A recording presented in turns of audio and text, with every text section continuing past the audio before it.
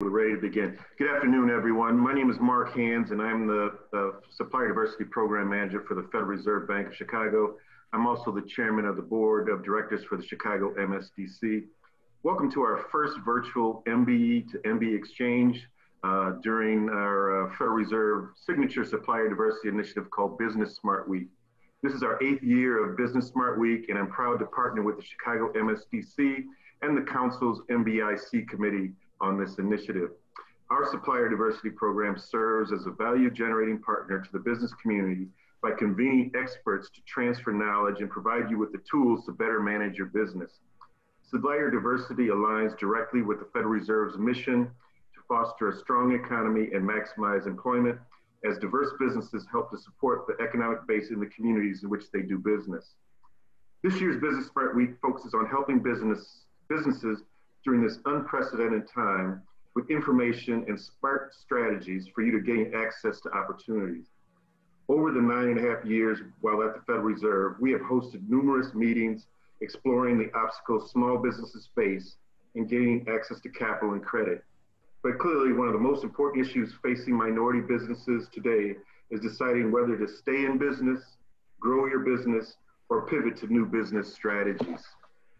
We are committed to supplier diversity, and we value our relationship with the Chicago Minority Supplier Development Council, the Minority Business Input Committee, and would like to thank our new President and CEO, Vince Williams, and his staff, MBIC Chair Joyce Johnson, and Jared Kelly of CI Media for helping put this program together today. Lastly, I want to thank all of you for attending. As I mentioned, we have a new President and CEO named Vince Williams. Vince became our President effective July 1st. And he becomes the 5th president in more than 50 years of the council history. We are excited to have Vince as our new president and CEO, as we are confident that he will bring fresh new ideas and execute those ideas to support the entire supplier diversity ecosystem. Vince joins us from the YWCA Metropolitan of Chicago, where he served as Vice President of Economic Empowerment and Director of Illinois Small Business Development at the YWCA. He has over 25 years of executive level experience in corporate America and with large nonprofit organizations. So please welcome our next speaker, President and CEO, Vince Williams. Thank you, Mark. I'd like to thank the Federal Reserve of Chicago for this outstanding opportunity and collaboration for CBOF53 and Business Smart Week 2020. As Mark mentioned, we have an incredibly supportive board of directors here at Chicago MSDC, and I want to thank each of them as well. So on behalf of the Chicago MSDC and Northwest Indiana MSDC staff, welcome. The council is very excited that you have chosen to join us today. We know that there are several opportunities for business development online these days, but we hope you'll all continue to look to the council as a primary resource to connect and develop your business. We're introducing a new cadence for our value add in the business marketplace.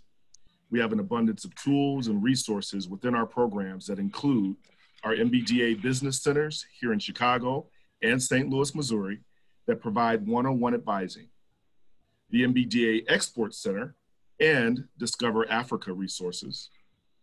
We just expanded our services under MDA Cares for training, education, and advising minority small businesses impacted by COVID-19. And we're proud of our partnership with the Illinois Tollway that helps to fund the Technical Assistance Center here at the Chicago MSDC. Another opportunity that we're proud to provide is the PIPE program that stands for Progress, Insight, and Performance Education. This is an 8-week business training program that's currently accepting applications for our cohort 3 that begins in the fall of 2020. Thanks to our incredible collaboration with Aramark, we're able to provide this training under a full $2,500 full scholarship, which means no out-of-pocket cost to our MBEs that are accepted to the program. So yes, please continue to engage with the council.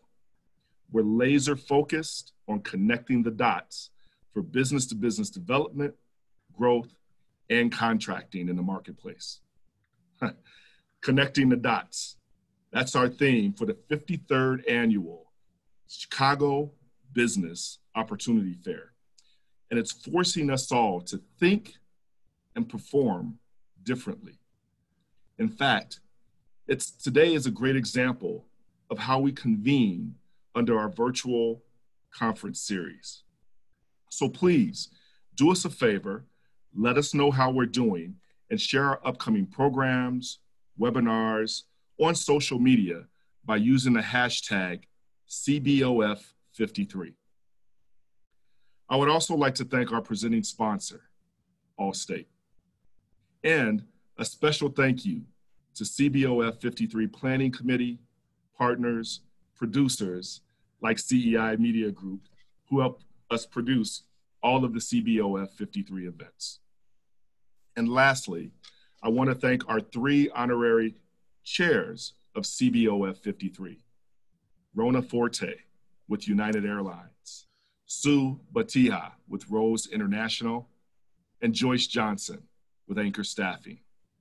Joyce is not only one of our phenomenal certified MBEs, but she also volunteers her time for one of our committees.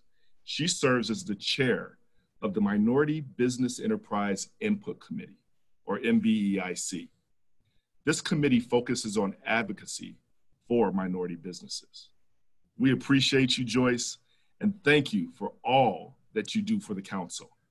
So it's my pleasure to introduce Joyce Johnson, President and CEO of Anchor Staffing. Enjoy the conference. Thank you, Vince. It continues to be an honor to serve as the chair of the Minority Business Enterprise Input Committee for ChicagoMSDC. The MBIC provides valuable input to the council stakeholders with regard to issues and concerns that affect minority business owners. It is a pleasure to welcome you as this virtual Business Smart Week. I am excited about the programs that the council team and the Federal Reserve staff have lined up. Virtual workshops that provide business owners with information that bridging the digital gap, a discussion about how this pandemic has impacted business, strategies to maximize MBE certification, and then receive tips on how to pitch your business with technology are sessions that opportune. I will be tuned in. As the chair of the MBEIC, I encourage each of you to tune in as well. It is imperative that we all evolve into the new normal of business together. Thank you, and welcome and enjoy. Thank you, Vince and Joyce. Now our first speaker is going to be talking, his topic is Bridging the Post-COVID Digital Divide. Our speaker comes all the way from Nashville. His name is LeShane Greenhill. He's the CEO and founder of Sales Cocktail. Prior to his current ventures, he attended Memphis University, and he serves as president and chairman of the Nashville Area Junior Chamber of Commerce. He is a facilitator for the Kauffman Foundation Fast Track program. He's also helped design and facilitate a 10-week entrepreneurship program for New Level Community Development Corporation. In 2005, a graduate of Nashville Emerging Leaders and a 2009 graduate of the Young Leaders Council, LeShane is also a member of the 2008 Leadership Nashville class. Nashville Business Journal named him a top 40 under 40 in 2010 and Power 100. In 2013, he was awarded the Spirit of the Chamber Award by the Nashville Area Chamber of Commerce.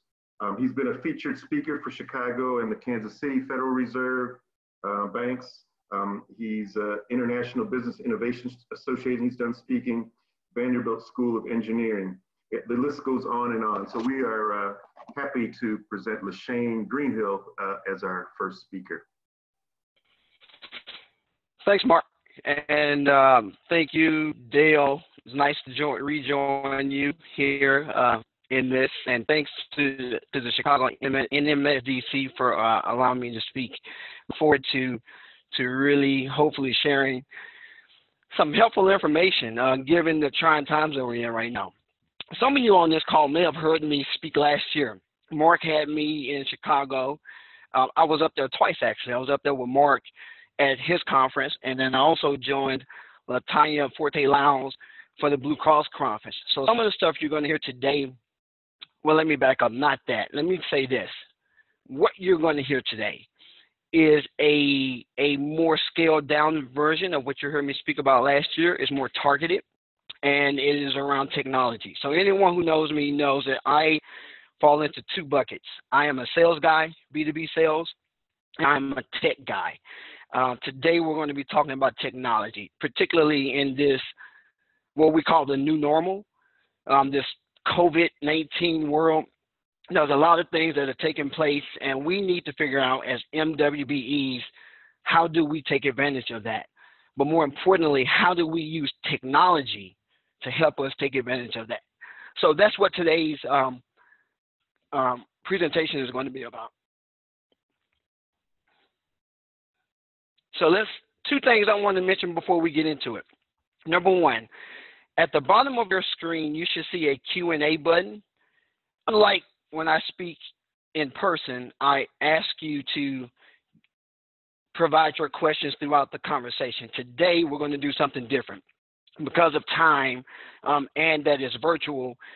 In that Q&A box at the bottom of your screen, I'm going to ask you to put any questions you have in there. We're going to save those questions to the end of this presentation, and Jared or someone from his team would then give me those questions at the end. And that's number one. Number two, for housekeeping, if you want a copy of this presentation, right now, text Sales Cocktail on your screen to 615-510-6364.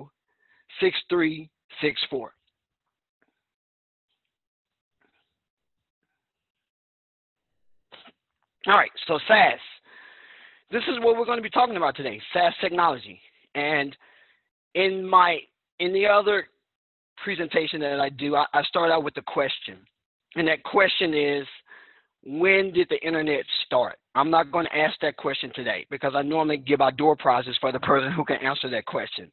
But in that opening, I talk about the internet and the two lives that the internet has. And the first life of the internet came about around 1996, and that was the life where we were able to purchase stuff. And there were a lot of different technologies that came about. The second life of the internet really evolved around 2004, maybe 2006, and that's when companies like Salesforce came about. And those companies, we call them SaaS, software as a service. Those are the companies that now we can use to help automate certain processes in our business, to help scale our business, and to reduce costs. And so we're going to focus today on the second part of the life of the internet, and that life is the life around SaaS. But before we get into that, I want to show you two questions that come from a brief survey that I ran about 2 months ago. On the next slide, you're going to see the first question. Well, sorry, not this slide. Let me back up. And before we get to those questions, in talking about SaaS, now go to the next slide for me, Jared. Keep it on the next slide. Yeah. So the big question for today when we're talking about SaaS is, what does your tech stack look like? And I want you to really think through what technologies do you currently use to help you cut costs, sell more effectively, and run your operations more efficiently.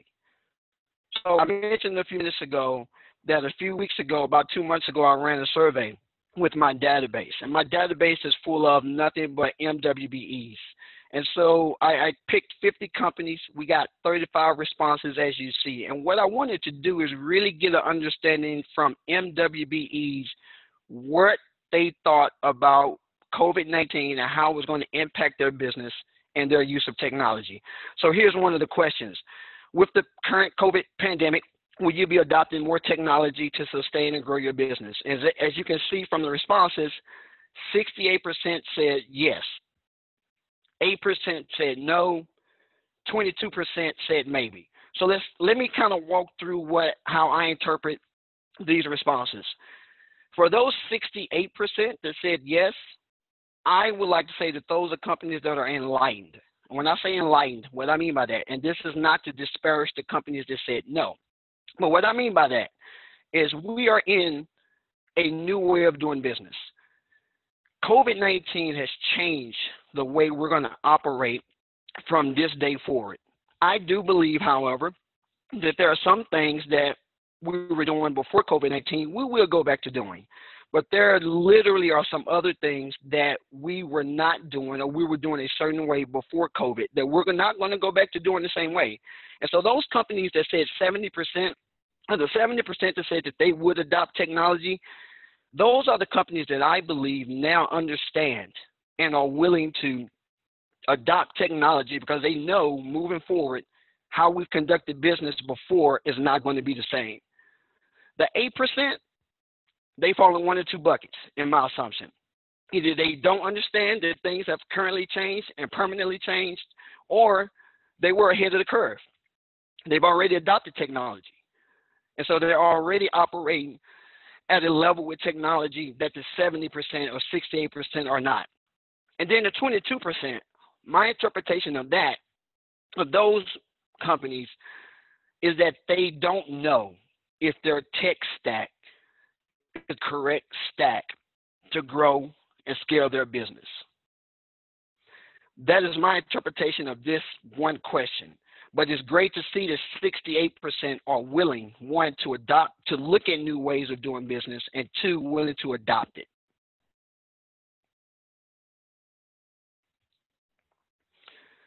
So this was a 4-question survey that we ran. So I'm going to give you 2 of the 4.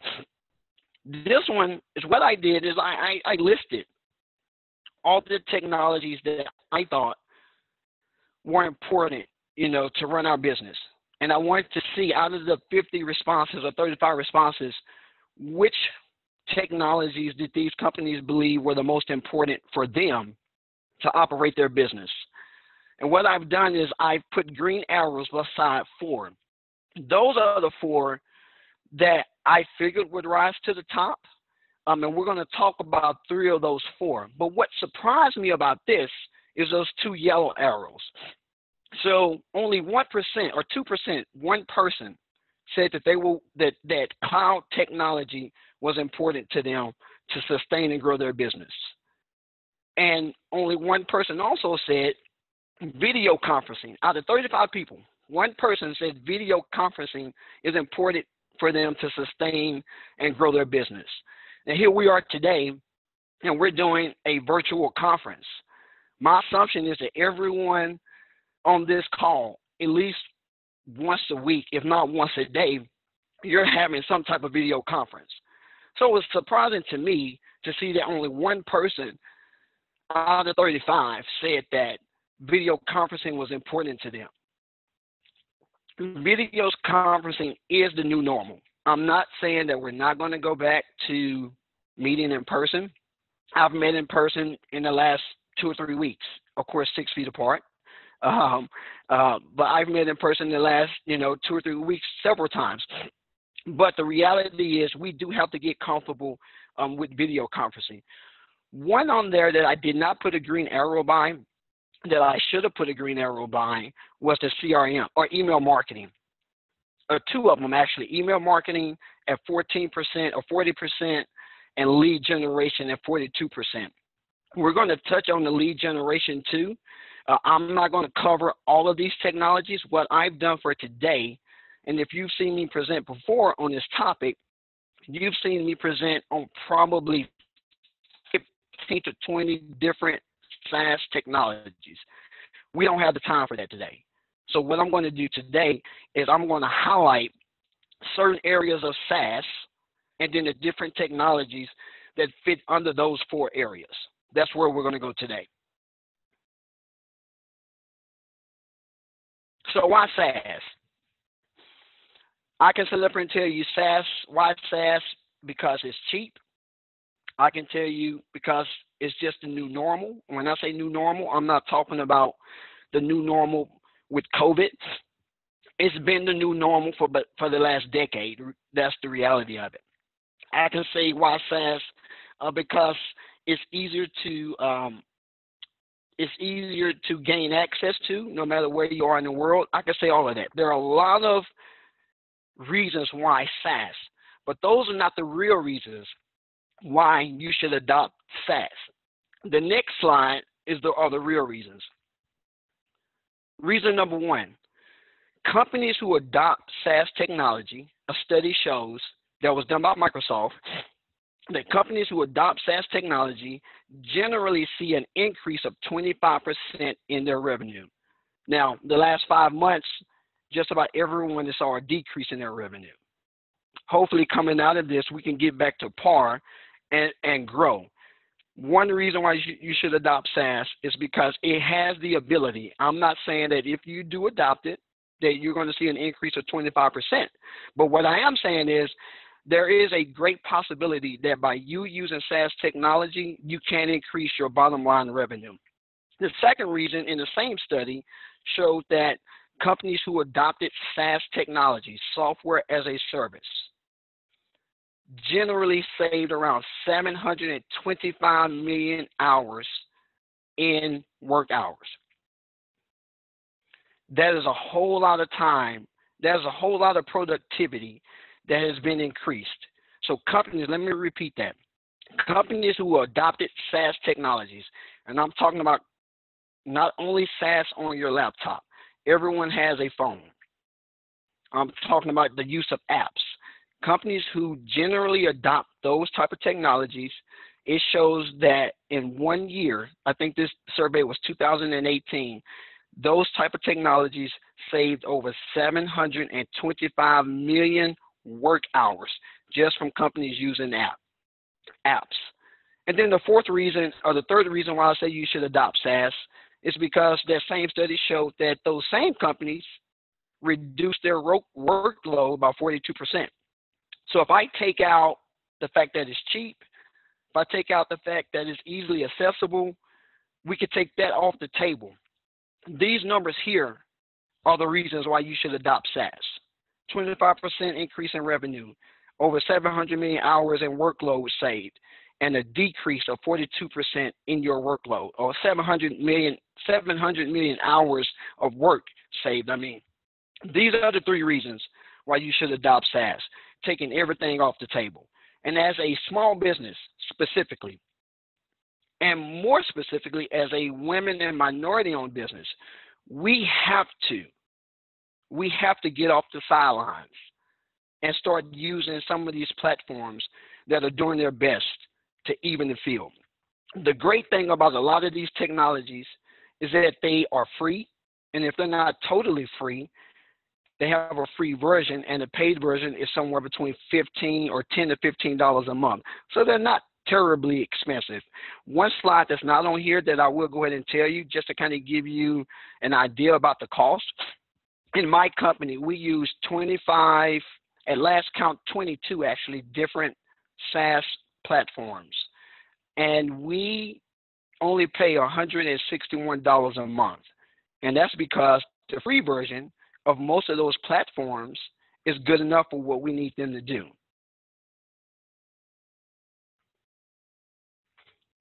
So let's look at the App Store.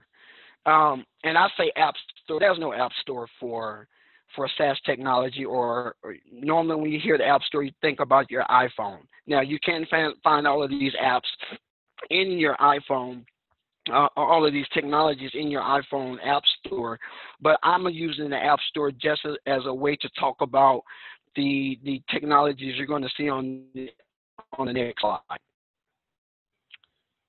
So for those that have seen this presentation, this is definitely one-sided slide that you've seen before. And here what I have listed are all SaaS apps that were built on the backbone of the internet. I want to pause here for a second because I use the word internet. And normally when I talk about the internet, one of the questions I normally get is, well, what about the security? People are afraid of passing sensitive information across the internet because of security reasons. Completely understandable. What I always tell people when I speak is, you may not realize it, but you've been using the backbone of the internet for at least 2 or 3 decades. When you go to the ATM and you take money out, every code that you put in, every code that you punch in is passed along some type of computer network. When you give your social security number, when you type it into something at the store, that information is passed along some computer network. The difference is now some of those same technologies have been made known to us. I always tell people, get comfortable with the cloud. The security of the cloud, I'm not going to tell you that breaches done. But these companies you see on your screen right now, they have some of the security technology behind them that you can get when it comes to the internet. These companies have been tested. There are certain type of security protocols that they have to pass before they can even release their technology into the world. So get comfortable with that. Security should not be the reason why you do not adopt SaaS platforms. Here you have on the 7th screen, the ones I'm not going to touch on today. I will briefly mention right now would be Unroll.me. I want to mention that one real quick because a lot of people, when I mention this one, a lot of people immediately go up and sign up for it. And so let me tell you what Unroll.me is. We all get email newsletters, and we wonder, how did they get my email address? And our inbox get inundated with emails every day. And normally we don't have the time to go into our email box and unsubscribe from all of these newsletters that we get. Well, there's an app for that. Unroll.me is a technology that you can use. All you have to do is go to their website, plug in your email address, hit submit or whatever it is. It's going to go out, find every email newsletter that particular email address is signed up for. And in one click, you can unroll from every single one of those newsletters. Or you can choose which ones you want to continue to get and unenroll from the rest. I want to mention that even though that's not business related, I kept it on here because I thought it would be helpful. The second one I want to mention that's on here is X.AI. It is the little blue X at the bottom of the screen. That is artificial intelligence, or AI. The website is literally X.AI. This one kind of gives people goosebumps, but it is my virtual assistant. It's not a person, it's literally technology. And I'll give you an example. So if Dell, who you see on the screen, if Dell emails me and says, hey, I want to get together for lunch, I'm going to respond to Dell, and I'm going to copy Amy, and I'm going to ask Amy to set up some time for Dell and I to get together for lunch. At that point, I step away from the conversation, and Amy, who is not a real person, Amy is actually X.AI, is going to communicate with Dell to schedule that lunch for me. That is a piece of new technology that helps me with my time, because the one thing I don't want to do is get stuck in a back and forth with Dell on matching up our calendar. It happens to everyone. And so the way that I cut down on that is use artificial intelligence to help us schedule that. So those are the two on this screen that I wanted to point out because they're not part of the actual 4 categories I'm about to touch on here in a few minutes. But I want to point them out because I do believe that they can help increase your productivity. So what are the 4 areas we're going to touch on today? We're going to touch on the cloud, communication, project and time management, and then business development. Those are the 4 areas we're going to touch on today. And as you can see, under each one of those bullet points, I have a particular piece of technology that I've pulled out that I think you can use, or I know you can use. Let me not say think. I know you can use to help your business run better. Now, I do want to say this up front. I do not endorse any of these technologies. I'm not getting paid by putting them on the screen. So that's not the reason why they are up there. That being said, I have used every single one of them. Some of them I currently do not use, but most of them I do.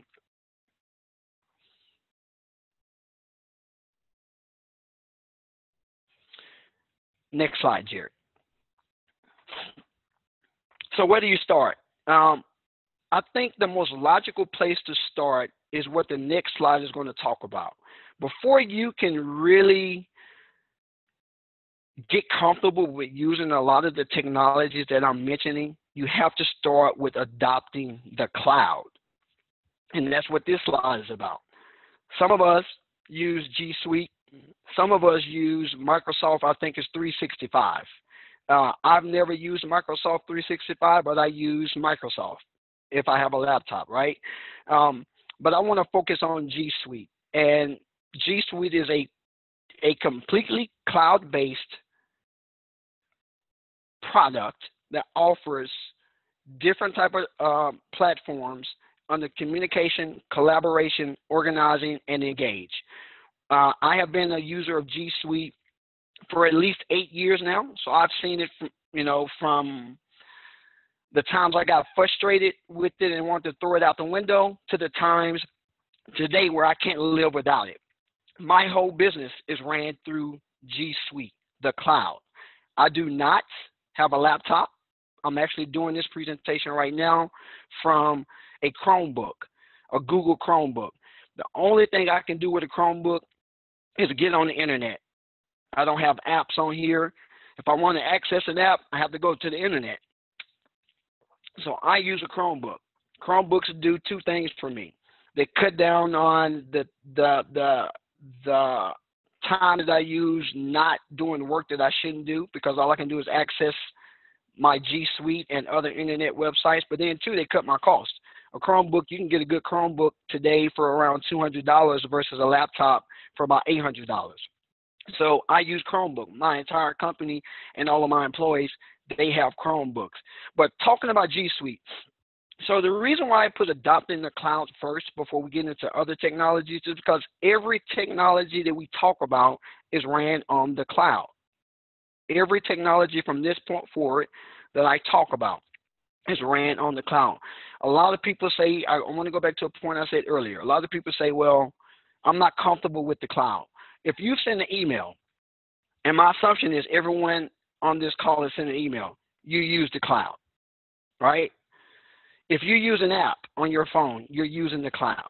If you're on Facebook, I'm going to assume that I'm maybe the only person, maybe some others, but I know I'm an outlier. I've never been on Facebook, but I know most people are. If you're on Facebook, you use the cloud, and we see the type of sensitive information that goes on Facebook. So there's a level of comfort. If you're on Facebook, there's a level of comfort you already have with the cloud. I need you to transfer that level of comfort over to your business. That's what I want you to do. So under G Suite, I'm going to walk through these real quick. Not all of them, but the ones I think are very important to you.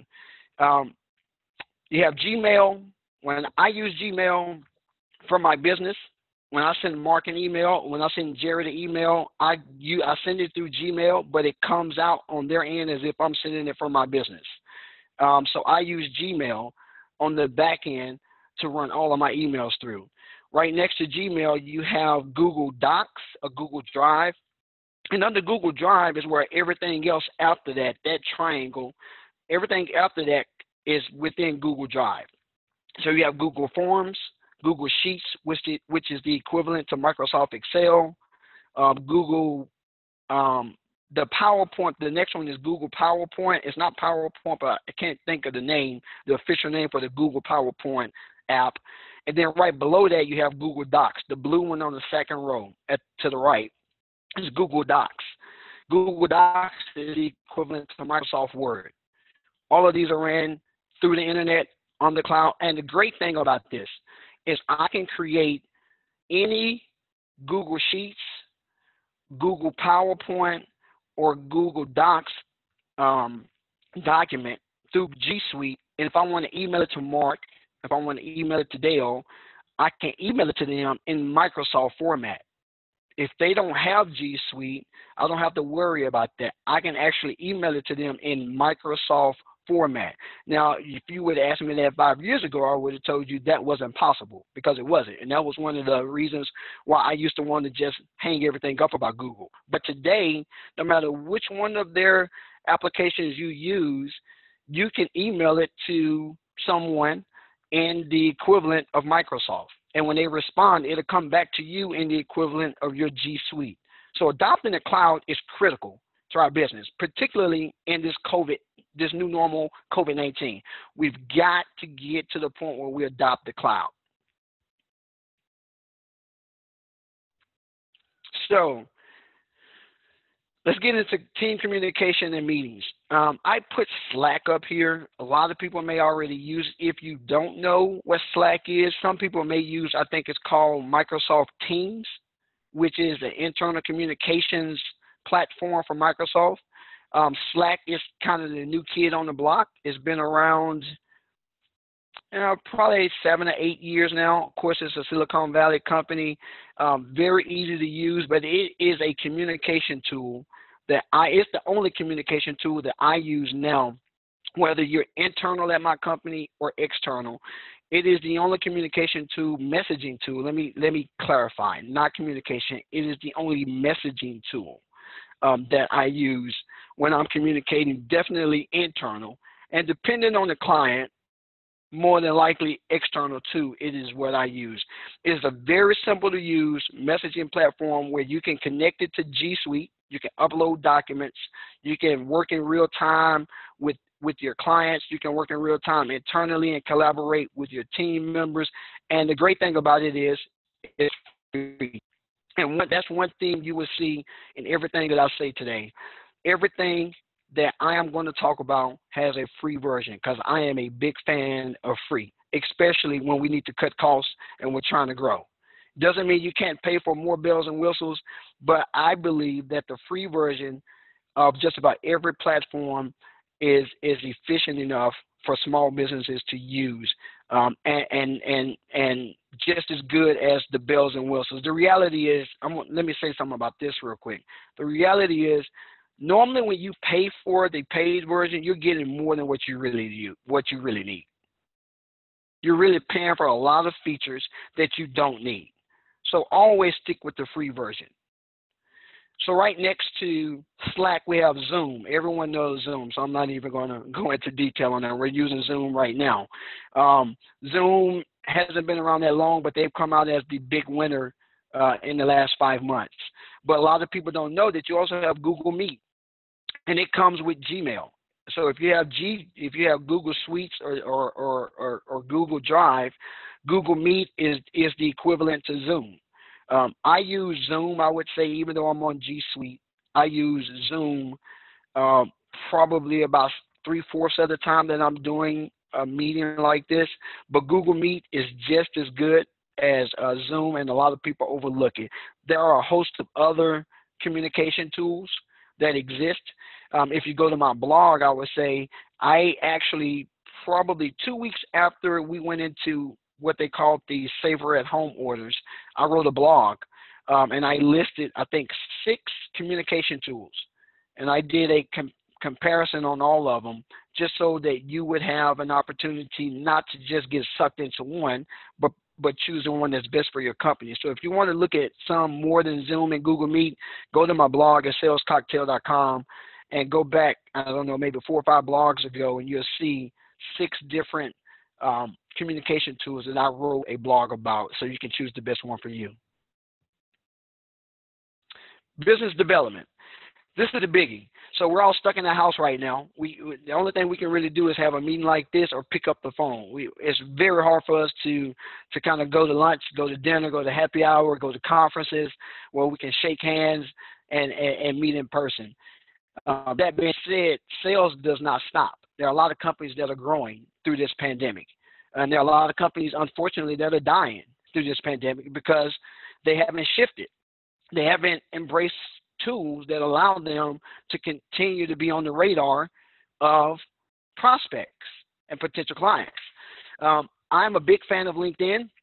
If you've heard me present before, then you know that I will always tell you, LinkedIn, even though it's a social network, it is the most underutilized social network there is for businesses. It is the #1 social network for businesses, but yet most small businesses do not use it. And I don't think it's out of fear. I think it's because they don't have the tools to use it. I have a blog. When I say tools, I don't think they know the best use case of using it for them. That's the best way to put it. And once again, I will mention I've written something up on this before for MBN USA Magazine. I wrote up an article on, I think it was 9 tips, best ways to use LinkedIn to grow your sales. I can send that. If they want to send this out, I can send that article and they can get that out. But when it comes to business development, make sure that you're on LinkedIn. Number one, make sure that you have a profile. It's amazing to me how many people don't have a profile on LinkedIn even today. Make sure your profile is complete. And make sure that the network that you build on LinkedIn is intentional. Be very specific. Not about just the people that you connect with, but the groups that you join. And that is one area of LinkedIn that is really underutilized. Everyone in here is a subject matter expert. There is a group, multiple groups on LinkedIn for your expertise that you should be participating in. It's a great way to get clients, and it's a great way to build your network. The second one on here is Reply. A lot of people have never heard of Reply. Reply is an email automation application. When I say email automation, do not think email marketing. It's not email marketing.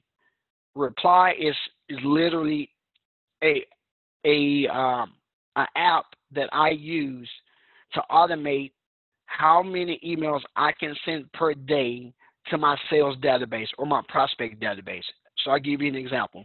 I'm here on this call with you all right now, and as I'm speaking to you, Reply is sending one email every 90 seconds to someone in my email database. Now, the email that they're getting is not an email marketing type of email. It looks like an email that I'm sitting here typing up right now that's coming from my Gmail or from my company email. So if Mark was to get it, he wouldn't know that that email was coming from a piece of software. He would have thought that I just typed it up and sent it to him.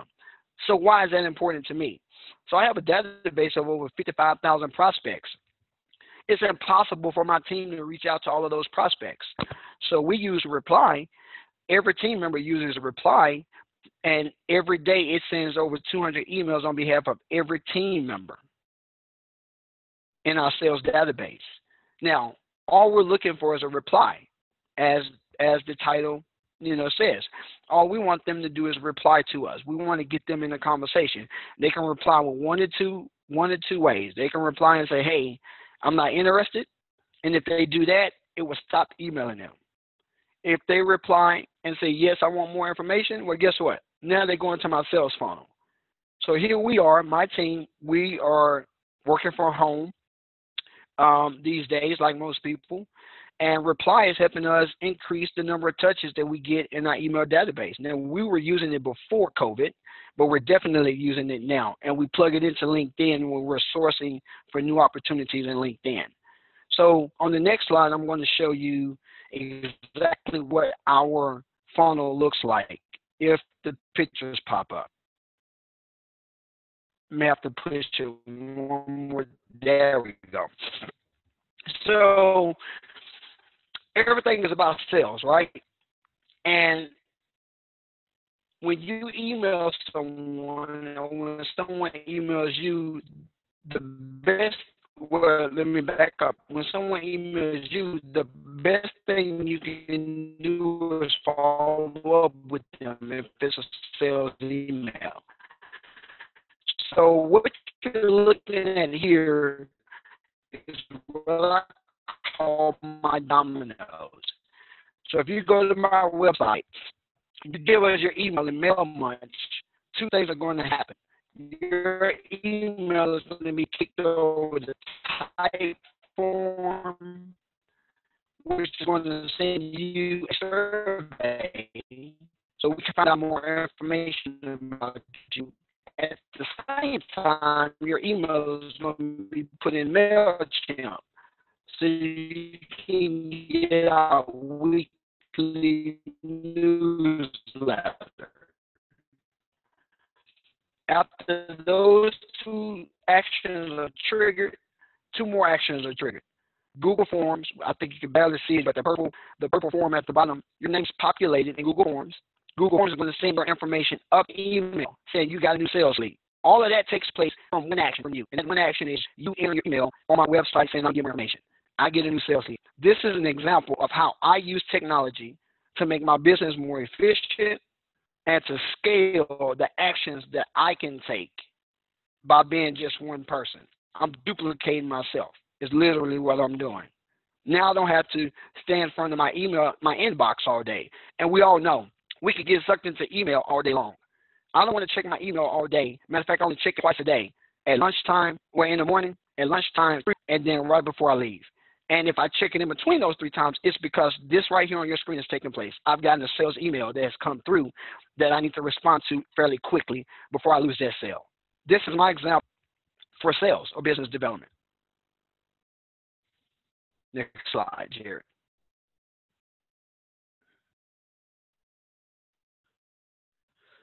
All right, productivity. This is the last of the 4 areas that we're going to touch on, and then we're going to move into Q&A not too soon after this. So productivity. You don't see the name, but that blue box right there, that is a software called Trello. Project management is what it's used for. It's a free tool. If you know what a Kanban board is, that's what Trello is. My team, any project that we're working on, it is logged in Trello, and I can follow where they are with that project. I don't have to pick up the phone. I don't have to send them an email. I just log into Trello. All of our projects are listed there with what person is working on that project and at what stage they're in with that project. I can communicate with my team through Trello. I can upload documents through Trello.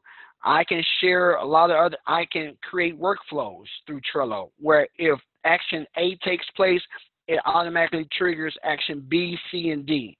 And if D takes place and it needs to skip, it'll do that. So that's what Trello is.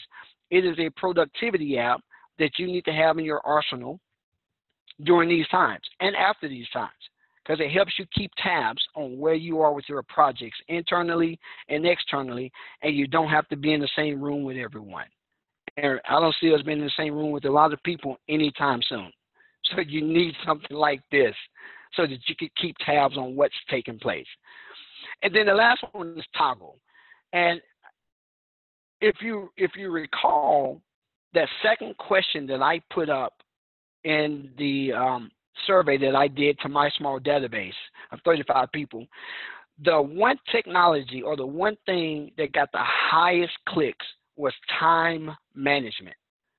That was the one thing that out of the 35 people who responded, 60-some% said time management was their biggest issue. So I do what I call time budgeting. I won't go into that today for sake of time, but I use Toggle. I want you all to know I use Toggle as the software to manage my time and to manage my team's time. It is I forget, but QuickBooks has the equivalent to this. I forget the name of it. I think it's T-Sheets is the name of it for QuickBooks, but I use Toggle. It is a great time management tool. The second tool that's not up here that I want to mention is called Pomodoro. So if you get a Pomodoro clock is a way of working in 30-minute increments, and it increases your productivity and your focus. Pomodoro is Pomodora, Pomodoro, and that's not up here. But Pomodoro is what I use along with Toggle, one, to track my time, to get my reports, but then two, to increase my focus and stay on track with the projects that I'm working on. So I work in 30-minute time increments, and I use Pomodoro to track that for me and for my team. So in wrapping up, we're about to open it up for questions, but in wrapping up, technology is king these days. We say cash is king. Technology is king these days. And I'll give you I'll put it to you like this. If you've been paying attention to the stock market, you have the S&P 500, you have the NASDAQ, and then you have the Dow. Of those three, there's only one of those that has hit record highs since the pandemic hit us. The Dow is down from its all-time highs, and the S&P is down. The NASDAQ is up. The reason why the NASDAQ is up to an all-time high, and no one predicted this, but the reason why is because the NASDAQ tracks what? Technology stocks, because technology is being used more than ever today by businesses like ours to grow, to cut costs, and to become more operationally lean. And if we as MWBEs, if we want to grow and remain competitive, we've got to adopt SaaS technology in our long-term strategy. By now, Jared, by now you should have received on your phone a text back. If you text Sales Cocktail to that number, you should have received a response on your phone. If you didn't, text it again and it should come to you. If you did, enter your email address and this entire presentation that you just saw will be emailed to you. Jared, we can now open it up for questions.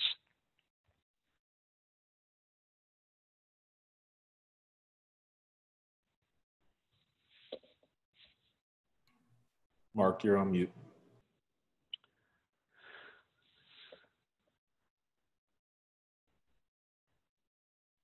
Mark, you're still on mute, Mark.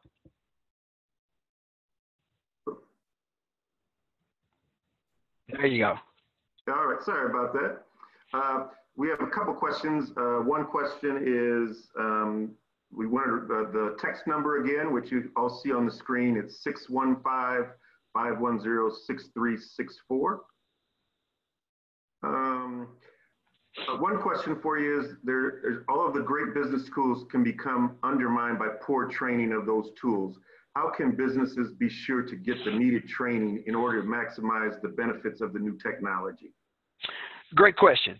So in the presentation that I did last year, I answered that question because that is one of the best questions. And what I say in that presentation is you have to do an assessment of what your number one goal is. Before you even choose any technology, you need to do an assessment of what you're trying to accomplish so you can know what technologies you need to look at potentially using.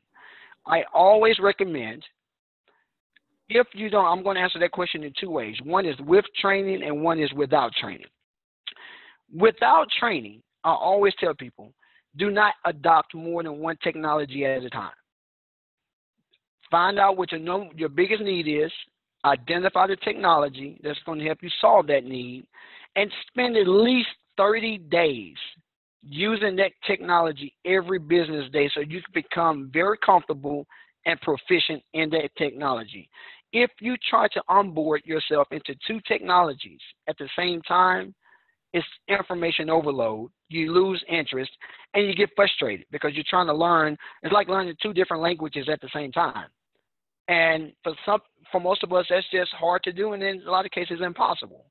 So if you're not going to go through any formal training, make sure that you spend at least 30 days on each technology before you bring another one on. Now, in the training world, most of these technologies have video tutorials that come with them.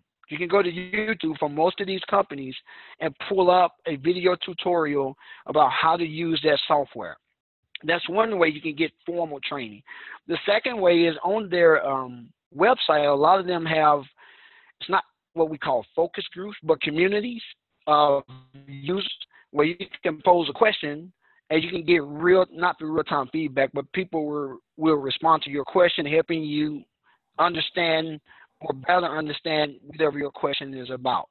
And then the third way is, in some cities, like we have them here in Nashville, we have focus groups where you can attend a focus group about technology and some people in there can help you with that platform. So those are some of the ways that I recommend. But you can, if you don't go to a focus group, you can always find videos on YouTube or on the company's website that will walk you through how to use that technology properly. And like I said, only use it for 30 days straight before you try to use a different one. Great, thank you. We have one last question. We have, what is the exact name of the Reply app? Reply.io. Reply.io. Great. Yes. Thank you so much. Well, LeShane, thank you so much for your presentation. I took some notes, and really my 5 takeaways are the reasons we should adopt fast technology to stay competitive. Really, you said it increases revenue, it saves work hours, it decreases workload, it's cheap, and above all, we need to adopt these strategies to get off the sidelines and even the playing field. Is there any other one that you think that I should add to that list? I don't. I think you pretty much summarized it. I just want my fellow MWBEs to understand that the world is changing, and this pandemic has accelerated how much the world is changing and how fast it's changing. I'm sure Dell is going to have some stats or some numbers about how it's impacting us much more greater than our counterparts. But the world is changing very rapidly, and this is something we never expected, and we need to start looking at software to help us in being competitive. Great. Well, thank you so much for your presentation, and we appreciate you, all the information that you gave you, and we certainly want to work with you in the future. So thanks again. Thank you. Thanks for the opportunity. Next up, we with all that's going on, we have a message from the mayor. Our council is partnering with the city to help our minority businesses in the community. So we have a short message from the mayor. Hello, everyone. I'm Mayor Lori Lightfoot, and it's my pleasure to welcome all of you to the 53rd Annual Chicago Business Fair. This event and its entire affiliate network of councils have a long and proud history of serving as catalysts to developing the critical partnerships needed between the minority and majority-owned companies and government agencies, particularly our small businesses. I want you all to know that we are doing everything we can to support Chicago's entire business and entrepreneurial community during these unprecedented times. This year's theme of connecting the dots is especially appropriate. It's in this time where we are all seeing the true value of partnerships and collaboration, to build our networks and businesses in ways that allow all of us to weather any storm, but more importantly, grow to greater heights than any of us have ever seen. A big part of this comes from supplier diversity in both the public and private sectors, with organizations such as the Chicago Minority Supplier Development Council, giving all of us the flexibility and depth we need to serve our businesses, communities, and customers, while also igniting the wealth of talent and services that exist across each and every one of our 77 communities. We've all been through a lot this year, and the truth is, we still have a long way to go. But we are known as a resilient city, a broad-shouldered city, and a city that works because of these moments when we come together both as a business community and willed ourselves to overcome adversity and continue to succeed. We stand together and say, we will rebuild, we will restore, we will reopen, we will invest, and we will transform into the great city where every business is thriving, and every family and every child knows that nothing stands in the way of their dreams. I'm optimistic about our future because everything we need is right before us. And I look forward to working with all of you in creating that future in the weeks and months ahead. Thank you, and enjoy the 53rd Annual Chicago Opportunity Business Fair, and be safe. Well, we want to thank the mayor, Lori Lightfoot, for taking the time for that video with everything that's been going on. We really appreciate her time. So with that, we're going to pivot to our next speaker. He's going to talk about the impact of COVID-19 on minority businesses. Dell Gines, he is a senior community development advisor for the Federal Reserve Bank of Kansas City.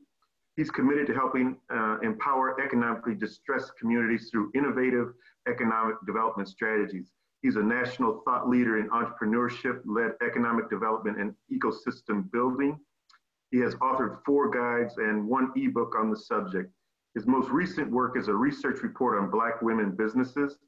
Dell also is a well-traveled speaker, speaking in over 18 states and 45 cities during his 10 years at the Federal Reserve Bank of Kansas City. Dell is one of less than 5,500 certified economic developers and holds a Master of Business, Master of Science and Finance, and will complete his PhD in Public Administration in the fall of 2020.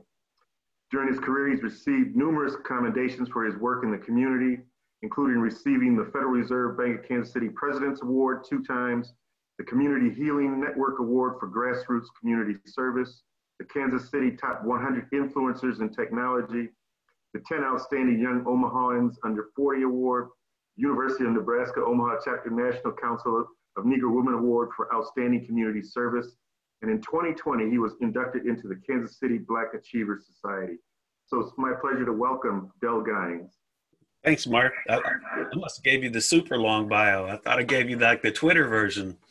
But it's good to be with everybody again. Like LeShane, some of you may have heard me speak before, on the importance of, minority-owned businesses. But before I get into my presentation, I just want to reinforce, LeShane's point that that's literally probably the 4th time I heard that presentation. And in fact, the first time I heard him share it, I was in Chicago physically at the Chicago Fed. And it was that impactful that I had him come to the Kansas City Fed to do that same presentation.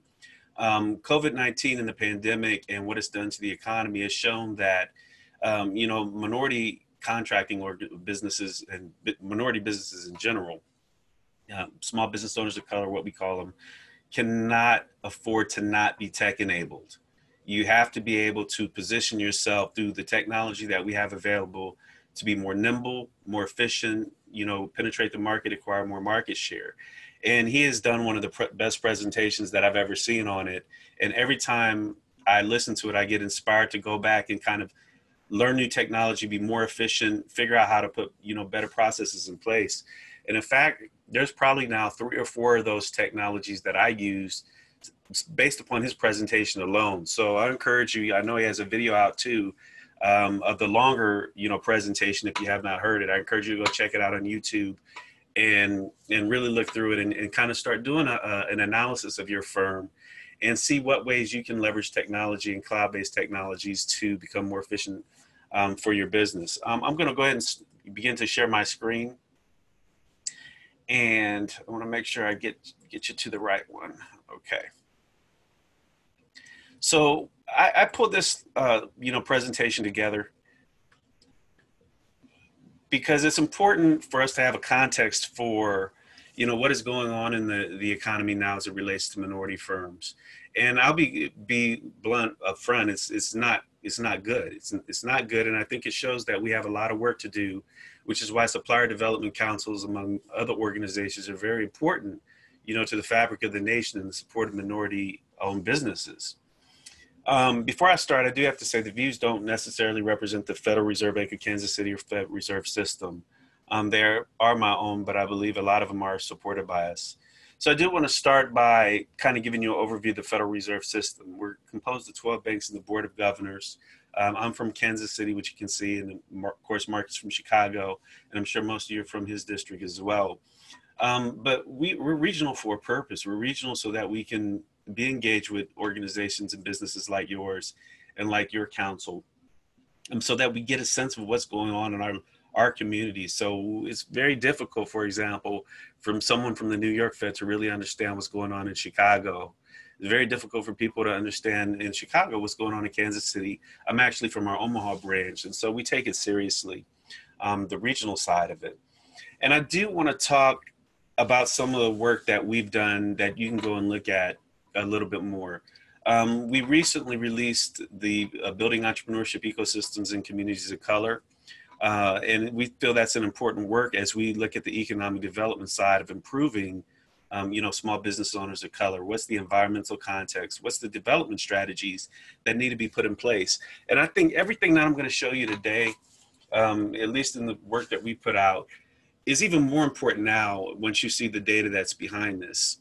And this is particularly important because as we move forward as a nation, it should cause us as small businesses of color and non-small businesses of color and policymakers, what have we done wrong to the point where our small businesses that are people of color have been so disproportionately impacted by the COVID-19 pandemic? What can we do right in the future, and how do we accelerate it so that we make sure that, you know, we're pursuing racial and ethnic equity within our businesses? And so this guide is a great primer for that. Mark referenced the fact that I released the Black Women Business Startups report, which is a research report that we did on Black women, which is the fastest growing group of entrepreneurs. I'll touch on that briefly in a minute.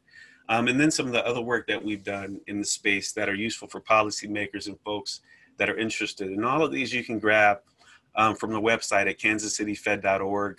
If you go to the community tab, you can find the small business section and it'll pop right up. With the Black Women Report, we got some excellent videos on there of interviews with Black women talking about their experiences and things of that nature. So let's get into it. And I titled this slide, "The Struggle is Real." And many of you may be familiar with that term. A lot of our kids use it now, depending on how old you are. The struggle is real. The first quantitative research report came out probably a couple of weeks ago, 2 or 3 weeks ago, done by Robert Fairley. And he's probably the foremost expert on minority entrepreneurship research. You know, he's done a lot of work with the Atlanta Fed. And he basically looked at the data between February and April of 2020. This report was released in probably early to mid-June. And what he showed is that during that period, 41% of all Black businesses had their doors closed at that point in time. That's nearly 1 out of every 2. That's pulling close to 50% of them. 32% of our Hispanic businesses, 26% of our Asians, 17% of our white-owned businesses, 25% of our women-owned businesses, and 36% of our immigrant groups. The impact of COVID-19 is probably unprecedented in the history of America from a few standpoints. First of all, the impact is primarily due to the fact that of how fast it occurred. So I remember I was actually speaking at Harvard in Boston right about the week that everything started getting shut down. And so this would have been March 8th, if my memory serves me correctly. And I remember as soon as I got home, my bosses were calling me and they were saying, "Hey, where have you been? What airports have you went through? We may need you to stay home." The Monday following that would be the 11th of something. They said, "Everybody's going home. We'll figure out a work from home arrangement." And we've been home ever since. You know, and then from that time period, you started seeing this consistent stay-at-home orders of, you know, or business closures or social distancing, all of these factors. And this all happened within really probably a 3 to 4 week period of time where the economy, which was pretty much doing fairly decently, all of a sudden had the brakes put on it. People didn't know what was going on. Doors were shut. Only essential workers were allowed in many of our states to be able to participate in the workforce. And then if you could go digital and you could go, you know, online, people begin to pivot on that. And like LeShane said, you know, businesses that were already tech-enabled were better able to you know, weather the early storm. You had this run of the CARES Act, and you had the PPP, which I didn't put in this slide, but that was problematic for minority entrepreneurs as well. There was some difficulty in being able to access that. EIDL money all through the SBA and the CARES Act. And all of this happened in such a short and compressed period of time that it was very, very hard on businesses that were in certain industries in particular. If you didn't have a business in what was considered an essential industry, worker industry, the likelihood of you having to close your doors or having a huge client drops were large. If you were in a tech-based industry, you had a better chance, you know, to survive. But by and large, this is what is reflected in these numbers. And I think this is important to learn, important for us to understand, because we have to begin to prepare for, you know, the recovery side of it. So this is the actual total numbers of businesses that had closed during that time period. And so as you can see, almost 500,000 Black businesses closed in a 3-month period of time. You know, obviously there was more white-owned businesses, so 1.8 million of them closed. When you look at your Black businesses, your Hispanic businesses, and your Asian businesses as a total number, you're looking at close to 1.3 million small business owners of color that have shut their door during a 3-month period of time, which again is unprecedented in the history of the United States. So I want to kind of shift pivots and kind of say why, you know, small business owners of color are important. So from 2014 to 2016, small business owners of color were created 11% total percent. They grew by 11%. So non-businesses of color only grew by 1%. Now, I'm sure most of you are familiar with, you know, what is projected to happen in American demographics up through 2050, where America's anticipating to be a majority minority nation. You know, the Latino population is expected to grow substantially while the white population is projected to grow. And you're also going to see an uptick in the Asian population and a slight uptick in the African-American population during this time period. So we can't really understate the value that minority firms are going to play into the United States economy. We know that young growth firms produce about 60% of all the net new jobs of any race. So when you take what we consider young and rapidly growing firms, they're producing the majority of net new jobs. And when you look at small businesses as a whole, businesses with 500 less employees, they tend to, you know, maintain about 50% of the entire workforce in the United States. So if our minority firms, if our small business firms of color are dying or declining, that has significant national economic consequences over the long run. Not to mention the fact that small business owners of color tend to, you know, hire other small business or people of color within their business. The research has shown that, and the other factors that they play on addressing the community. So we need to really figure out how to empower our firms of color as they come out of this pandemic and into the recovery. And even we need to figure out better ways to support them during the pandemic. And so when we're looking at the pre-existing vulnerability, this is from we do an annual survey of small business credit survey at the Fed. And this was one of the most recent ones. So as of 2018, these were the firms that expressed that they were at risk or distressed in this research survey that we do. So non-Hispanic whites, 22% said they were at risk, 5% said they were distressed. When you look at our Black businesses across the nation that responded to the survey, and these are all firms with employees, so we're not talking about, you know, the solopreneur that maybe is selling on their own. These are actually firms that employ people. 37% said they were at risk, with 21% saying that they were in a distressed condition. That's 1 out of every 5 Black firms that were reported on the survey. 23 and 8 for non-Hispanic Asians, and 31% and 18% for your Latino population. So if you look at the fact that your Black population and your Hispanic population, even though their race and ethnicity there's a little difference there, but they compose the largest percent of ethnic minorities in the nation. And you can see that there was vulnerability going into COVID that probably was not probably, but absolutely was exacerbated by the pandemic.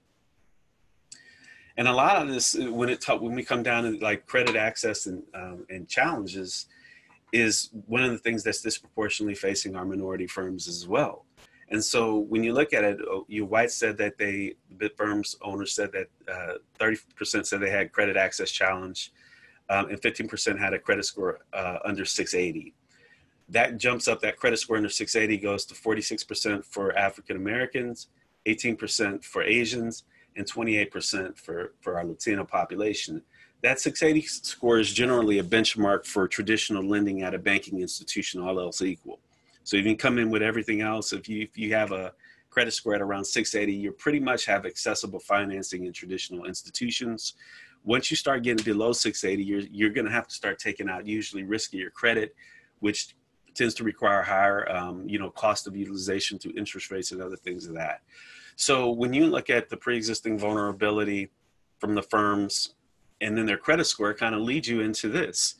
These are firms that, again, firms with employees that went to their financial institution and said, I need funds to support my business and grow.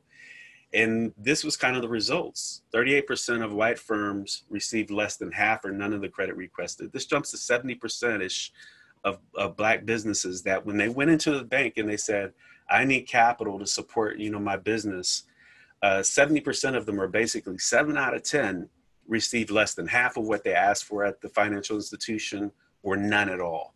And then the 48% and 54% for Asians. And so we can see, even coming into the pandemic, that there was a lot of vulnerability in our minority firms. And those are things that should call, especially in the times of social unrest where these issues are coming to light and we're starting to try to digest and try to process these things as a nation. Our economics is fundamental to our society. And when you have so much vulnerability that's been exposed and really magnified during this COVID pandemic for our firms of color, we have to take a long pause and really start saying, what can we do better as a nation to support these businesses? Because they're critical actors in their community, and these owners, and they're critical drivers of the United States economy. 1 out of every 5 businesses in the United States is owned by a person of color. And for us to continue to allow kind of this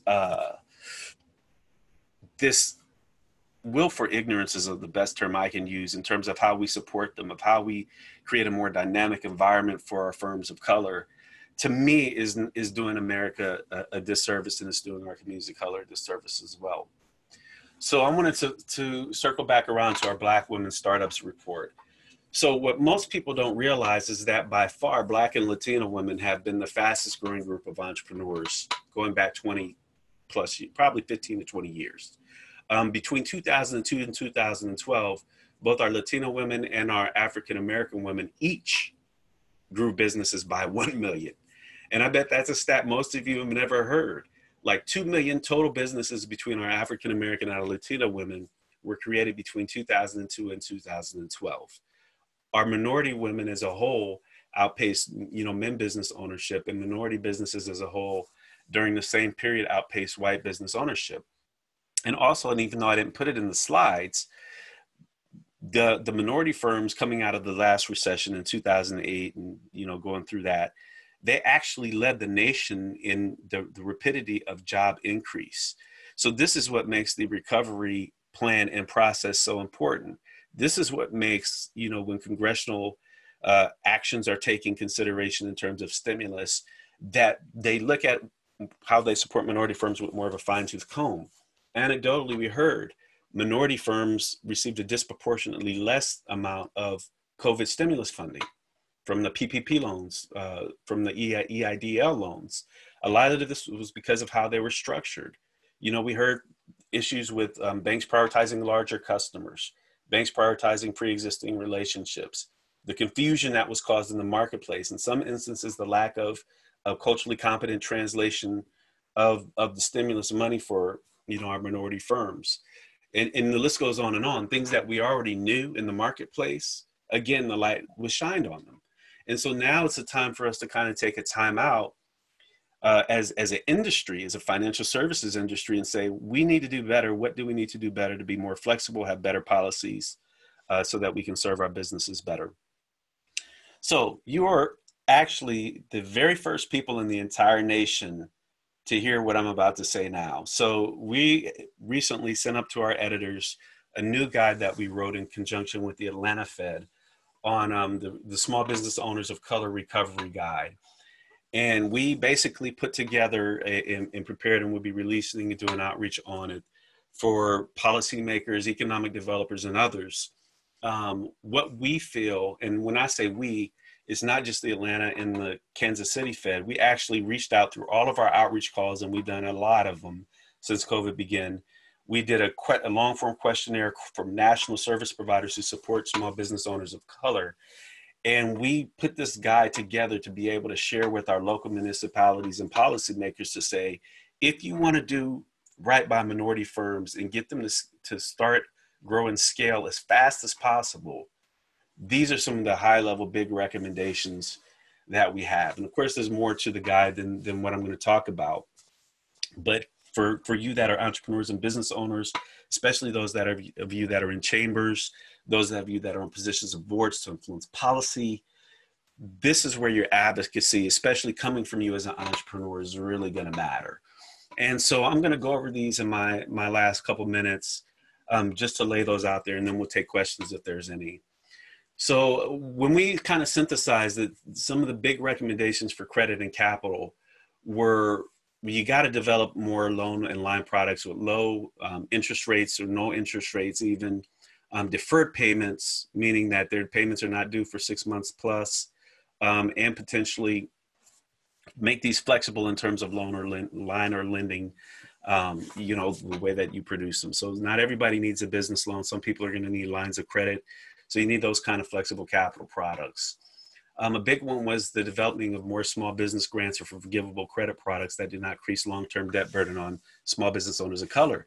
One of the things that we heard is a lot of minority firms were scared to get the PPP loan, and rightfully so, because they didn't know how the rules were going to affect them over the long run. What did it mean to have a debt forgiven? Is that going to happen?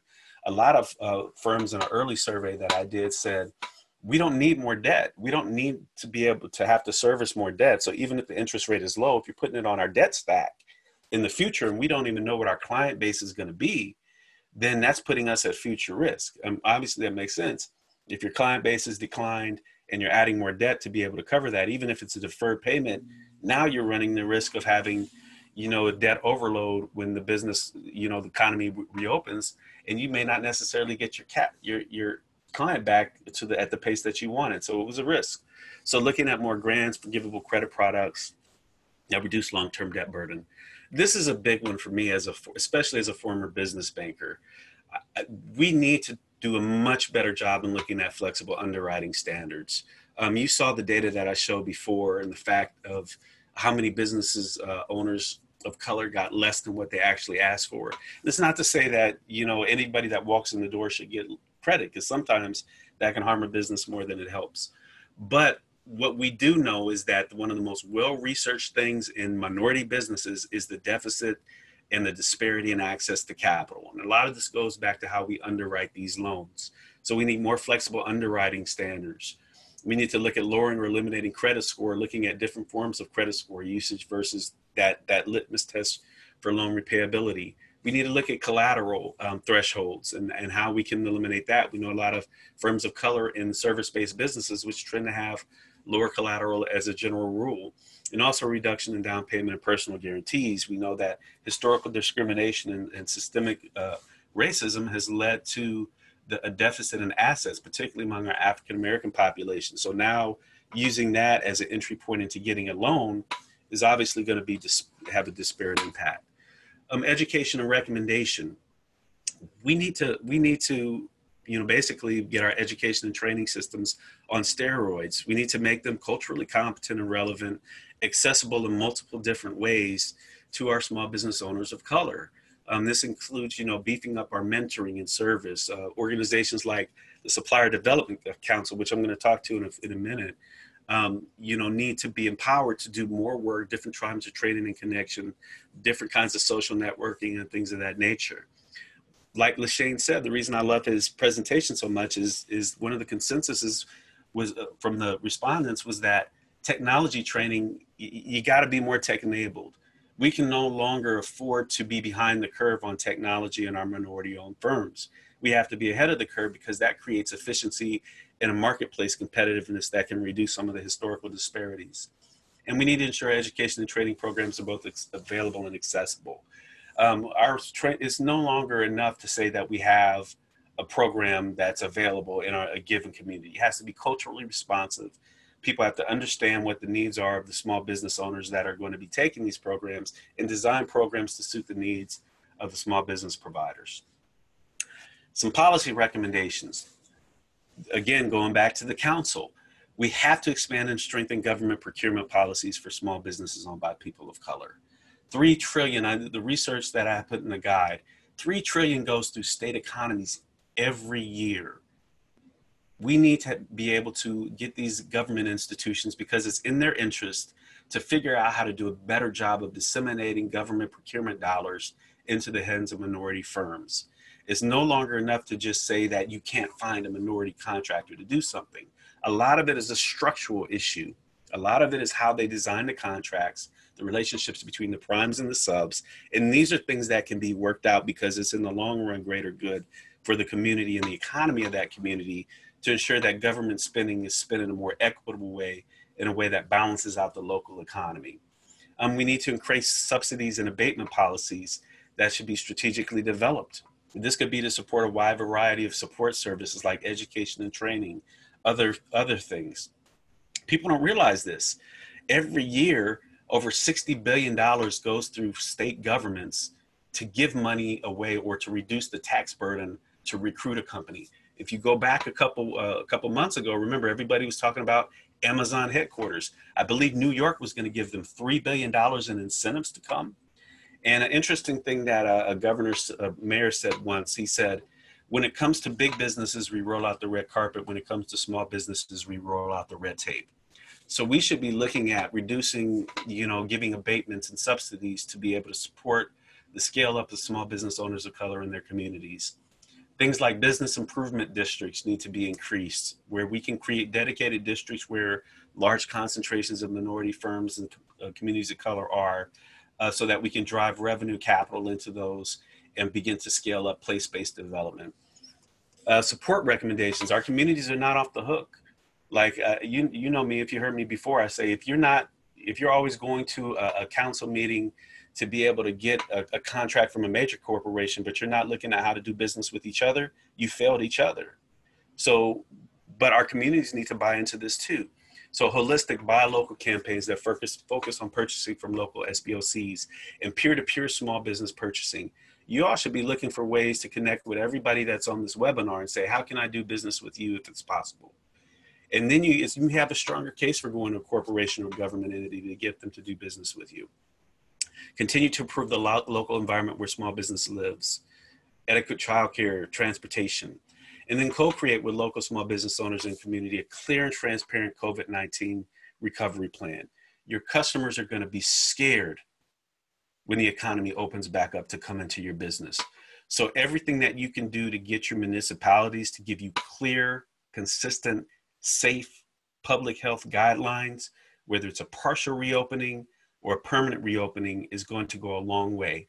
Because even if the economy opened up fully today, you're going to still have a significant number of people that are going to have a lot of trepidation to go back out into your shop or to see you face to face. And so the more clarity that you can get your community to give you in terms of guidelines, public health safety, and knowledge around COVID, the better it will be. And then the last set of recommendations is really for the providers. So we need to support the providers that support our small business owners, like your supplier development councils and other entities like that. This is important because one of the things that I've heard on numerous outreach calls is a lot of your philanthropic and government organizations are actually shifting funding away from these organizations and more towards direct services. Things like food pantries and things of that nature, or even support directly to the entrepreneur. Now, the problem is that in the short run, we may say that makes sense. In the long run, if you lose organizations like your diversity councils, your minority chambers, your local support providers, and microlenders, what you do is make the recovery that much harder to do, because these are usually your trusted, culturally competent, deeply engaged organizations. And if we let them die or go by the wayside, the recovery is going to take a much longer period of time for our small business owners of color. So we need to ensure that philanthropy is continuing to support them, both for the operational budget and the program budget, that we're increasing contract service agreements and grant funding for these organizations. And banks need to step up along with local government and philanthropists to provide loan and equity funds to backstop these organizations that are doing local-based lending. So that's all I got for you. I just do want to I want you to be optimistic, and I'm going to leave you a historical reference, to kind of give you a little bit of context. So I was talking to somebody today, the 50 years after the Emancipation Proclamation occurred, from Reconstruction and into Jim Crow, Black businesses grew by over 1,150%. The Black community coming out of slavery in that period of time created 180 Black banks and created 180 colleges, all within a 50-year period of time of one of the most stressful and whatever you want to call slavery, then put a negative connotation on it, oppressive times, this was able to occur. And so while this is a very acute and tough time, and a lot of our businesses have struggled and have closed their doors, some permanently, there's cause for optimism. When this opens up, if you prepare yourself, if you reposition yourself, if you think strategically, get some good people around your corner, build networks and relationships, stick with organizations like the council and others that can provide you useful information in a relevant and meaningful time period, you're going to come out of this better than what you went into it. And that's the thing that we need to make this nation more equal. That's the thing that our communities need to ensure that we're safe and healthy over the long run. So you can contact me if you have any questions, if you want me to email you directly your report, and I will turn it back over to Mark in the event that we have any questions. Yeah, so if anyone has any questions, and thanks, Dell, for that great information. I really like those recommendations, and I'm certainly going to take it back to our board of directors and to the council to really see what programs we need to develop. One of the things, though, I had a question for you. Did your research come across, there's a lot of minority businesses that didn't get PPP loans, and I think there's even a group there that they weren't even bankable. I mean, they didn't have bank accounts. They didn't have things like that. So are there other programs that kind of jumped out at you that we need to do for that? Is it basic financial literacy, or, what are some of the things at that basic level? Yeah, so this is important. So even for more seasoned business owners, you have to be bank ready, and I think what we've heard a lot is that, a lot of our minority firms were not bank ready, meaning the things that were required for the PPP loan were not there. Like, a lot of our businesses couldn't just punch a button and get their financial statements. They had difficulty, if they had employees, to be able to go back and calculate the numbers. Also, the issue of banking relationships in general was a challenge, because what happened in the early stage of PPP was that banks were targeting their largest customers first. Then they were targeting small businesses that had larger loans, and then it was everybody else. And so there was a queue for it. Some of these major banks were even only taking applications by phone and telling people that they would put them in a queue. So a lot of it goes down to your business infrastructure, ensuring that, big or small, that you understand your infrastructure, you keep your systems and processes in order, so that when you walk into a bank, you have what it is that they need. And not just a bank, because I'm not a banking advocate per se. I'm an advocate of you using the best financial resources for your business. And sometimes that is a bank, and sometimes it may not. It may be a fintech, it may be a CDFI, community development finance institution, or whatever. But all of these you need to do. So if I could tell all my business owners of color right now, especially my small business owners, because by the time you reach over small business middle market status, you probably done a lot of things right. But my small business owners, and let's say 100 employees or less, let's even narrow down from the SBA definition, it would be two things. One, like LeShane talked about, prioritizing becoming better and more efficient with your tech and tech enabled. Leverage those technological resources to drive efficiency and reduce your costs. And two, and this is somewhat related, is have your business infrastructure sound and very strong. Those two things, and both of those are process improvement things that support and undergird your business. So by business infrastructure, what do I mean? Your HR policies, your financial policies, your ability to, onboard and offboard people, and your sales systems. If you put those two things in place, you're going to build a strong firm contingent upon the market that you're in and your ability to sell. And a lot of the small business owners that, when we're doing our outreach with the chambers or whatever, they didn't have those things in place, to be able to do that. And as a result, you had this disparate impact in the marketplace, getting these PPP loans and EIDL loans. Are there any other questions? I think I have one that came in. It says, would it be beneficial for public and private sector buying entities to operate the same way where public sector agencies do away with personal wealth thresholds and private sector corporations embrace set-asides in order to create more opportunities for small businesses of color, regardless of size? In general, I'm going to say I would advocate for that with caveats. So I'll give you an example. So in Nebraska, where I'm from, we actually passed a constitutional amendment that banned being able to do our local governments from being able to do any form of minority set-asides.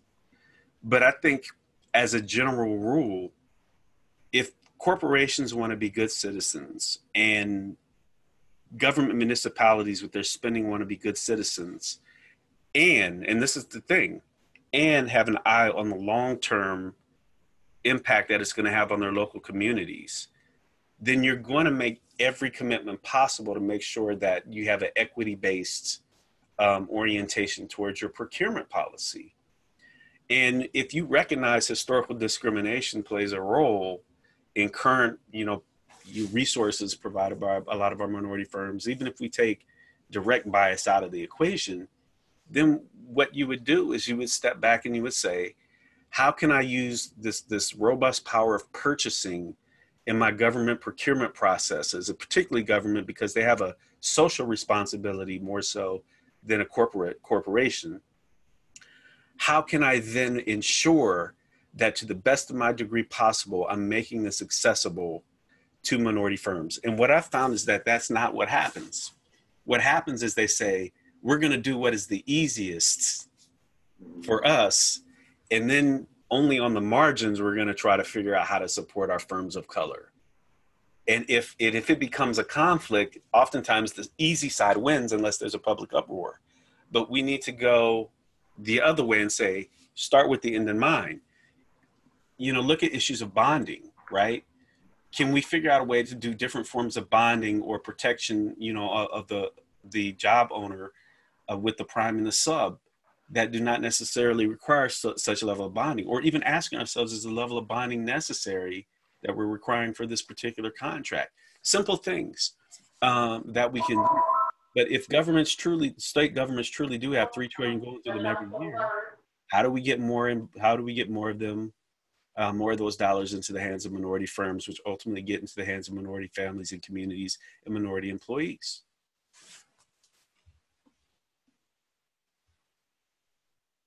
Right. Any other questions? Well, I want to thank you, Dell and LeShane. I think I've got some great comments that they really enjoyed. I think it's great information that you've provided.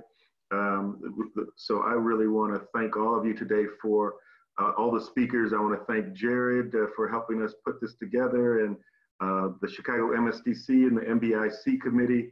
This is very useful and outstanding information that certainly the council is going to make sure we develop the programs to make sure that we're helping businesses get through this pandemic and also thrive going forward. So with that, tomorrow, when I tee up tomorrow, we're going to continue our Business Opportunity Fair virtual conference in conjunction with Business Smart Week. We're going to have Jared. He's going to do a presentation on the video pitch with perfection.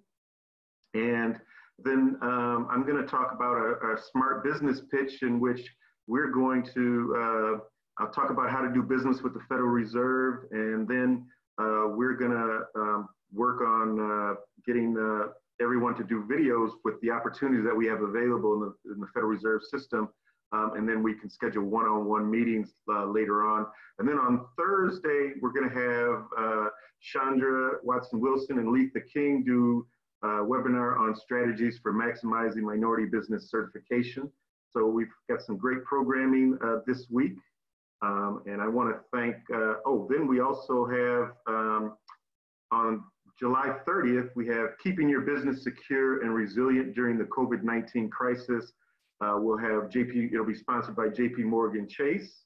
And we'll have featured speakers of Jill Davis from JP Morgan Chase, Caron Vattel, and then Michael Kelly. And so stay tuned for more programming, and we look forward to you joining us. And again, thanks everyone for attending our virtual conference.